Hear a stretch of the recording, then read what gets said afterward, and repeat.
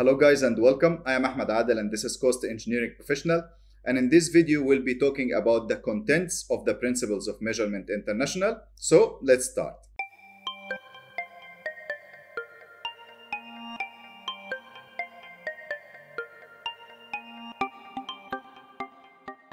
Alright guys, welcome back. Now we will continue our talking about POMI, and in our last video we discussed the contents of POMI, but now we will go into a little bit of deeper detail about these contents, because the contents of POMI is actually the BOQ sections that you will have in your BOQ. And these sections are starting with section GP, General Principles. By the way, guys, I'll leave the link to the previous video in the description and in the top right corner as well. So starting with section GP, which is section for the General Principles. In this section, actually, this section is a little bit different than the other sections of the BOQ because it is just a statement or some paragraphs that talks about these things. And it doesn't have the normal BOQ shape that we know: item, quantity, rate, amount, and so on. So these are just some general principles that anyone who is following POMI or preparing a BOQ in accordance with POMI should follow in each and every other section that are coming after some time. So the general principles will have articles about principles of measurement, or let's call them subsections. So in a brief, they will talk about the principles of measurement, about the Bill of Quantities, about the measurement, items to be fully inclusive of what and such things, description of items, how to write a description for the item, work to be executed by a specialist nominated by the employer, goods, materials, or services to be provided by merchant or tradesman nominated again by the employer, work to be executed by a government or a public authority, and then we will have the day works, contingencies, and so on. So a brief of these things will be there in the general principles, and section GP will be our first section in the BOQ. So before anyone starts to price the BOQ, he will go read the GP to understand how the items in the next sections are measured, and after that he will go and price. So it's very important to have this section in the beginning of our POMI BOQ. The next section is section A, which is general requirements. And in this section, we will find items related to the conditions of contract. If the conditions of contract somehow are impacting the cost of the project, so we will price this item here, we'll give a price to following the conditions of this particular contract.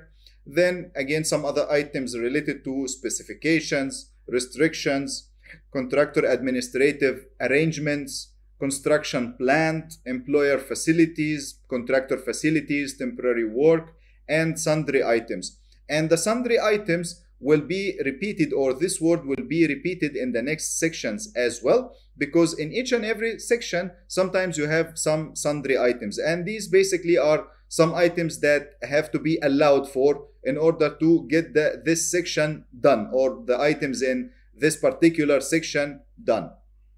So this is the section A, which is general requirements. Then section B, which is site works. So what can we find in this section? The items that we can find in section B, site works. We can find site exploration generally, and trial holes or pits. We have the boreholes as well, including pumping, test wells, whatever. Site preparation. There is one very important part here, guys. These items might not be, or let's say some of these items might not be applicable for the project that you are preparing a BOQ for. So that's completely fine. If one of the item is not applicable in your project, this will not come in the site works or in any other division. So, but here the POMI wants to tell us that these items, if any, in your project, they will come under the section B, which is site works. So again, boreholes, site preparation, demolitions and alterations. If you want to demolish something existing in order to start your new project, so this item should come here under the site work. Then we have the shoring, and we have the underpinning, earthworks, generally excavation, dredging, disposal, filling, piling, generally driven piling, board piling, so all types of piling. And there is a misconception, because I have seen so many people who will like add the piling works to the concrete works. No, the piling works should come under the site works. And for the shoring also, for those of you who don't know what is shoring, the shoring is if you are going for a deep excavation and you want to retain the excavation sides, then you go for shoring. And there are so many types of shoring. So if the shoring is applicable in your project, again, it will come under the site works.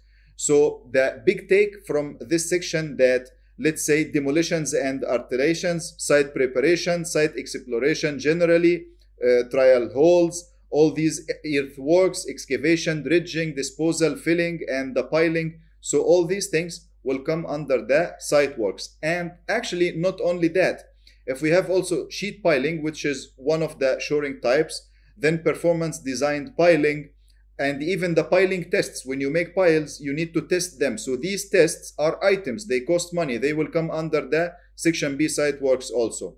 Then paving and surfacing, if you have some interlocking tiles or concrete pavers or even asphalt paving, all these things will come under the site works. Fencing, landscaping works. So yes, if there is a landscape in your building around the swimming pool area or something like that, these things will come here in the site works as well. Then railway, if applicable to your project, tunnel excavation, tunnel lining, tunnel support and stabilization. So all these items, if any, in your project, they will come under the site works. And as I told you before, in our next videos, we will take each of these sections and we will go read what is written in details, what are the items and what is the unit of measurement, how to write the description, what to account for, what to make sure that you are including in your quantity and all these things. So I'm just now starting to explain the content of POMI in a bigger brief, let's say. So the next section is Section C, which is concrete works. Again, generally, any concrete to be used in the project should be ready mix concrete provided by a well-established supplier. And so some general understanding about the concrete works. This will be a statement in the beginning of Section C, concrete works. So it will be general and applicable for all the items that will come after that. So the items that will come under concrete works or Section C will be poured concrete, reinforcement and shuttering, which is form work. Then if you have any precast concrete, pre-stressed concrete, post-tension, all these related concrete works in your project will come under the Section C, concrete works. And again, you will have the sundries. As I told you, the sundries will be there in each of the divisions if applicable in the project. So this is Section C. Now, Section D, which is masonry work, again, you will have generally related to masonry works, but here you will have walls and piers like block work, brick works, all these stuff. Then sills and reinforcement for sills and lintels, because to do an opening, maybe you need a lintel or you need a sill and that needs reinforcement. So these items will come here, although they might be a concrete lintel or concrete sills, but still they will come under masonry works. But most of the time now in our time, they are using the GI lintels, which is kind of metal. So will it go to metal works or will it come here under masonry? So as per POMI, we can put it in the masonry since it is very much related to masonry. And after that, you have the sundries. So in the masonry works, we are talking about block work and the associated works with the block works or brick walls. Then after that, we have Section E, which is metal works. So in the metal works, we have generally, again, anything you want to state regarding the metal works. And you have structural metal works and you have non-structural metal works as well. So structural metal works, if your building is having a steel structure that will carry loads, so this will come under the metal works. Non-structural metal works, you have the staircase handrail, balcony handrail, access ladder, access hatch, all these various metal works items that can be found in your project. Non-structural metal work, for example, maybe in the elevation, you have some kind of architectural steel structure to receive some aluminum cladding or stone cladding or such steel structures will come here in the metal works. And plus again, the handrails and this stuff. After that, we have Section F, woodworks, and this is basically all the woodworks. So you have here generally, then structural timbers, boarding and flooring. If you have parquet flooring, it should come here also. Then grounds and patterns, framework, finishing and fittings. Finishings here means, let's say, wardrobes, for example, or vanity counters or kitchen cabinets. So these are wooden items, not the finishings like the ceramic and the ceiling. No, here we are talking about the woodworks. And in the video where we talk about this in detail, it will be more clear for you.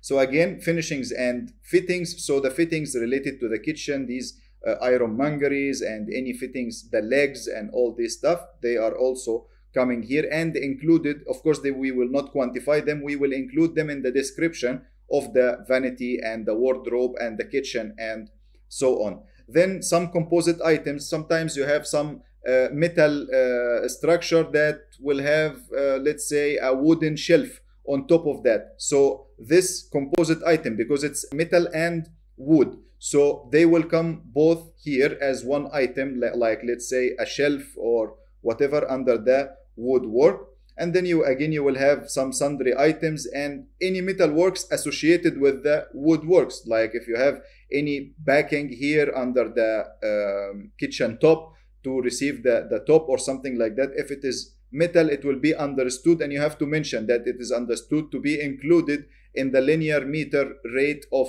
the kitchen or the vanity counter, for example. And finally, the ironmongeries related to the vanity counters and the kitchen cabinets, wardrobes, and so on. So kitchen cabinets, vanity counters, wardrobes, reception counter, if any, all these wooden works in the project will come under the woodworks, which is section F.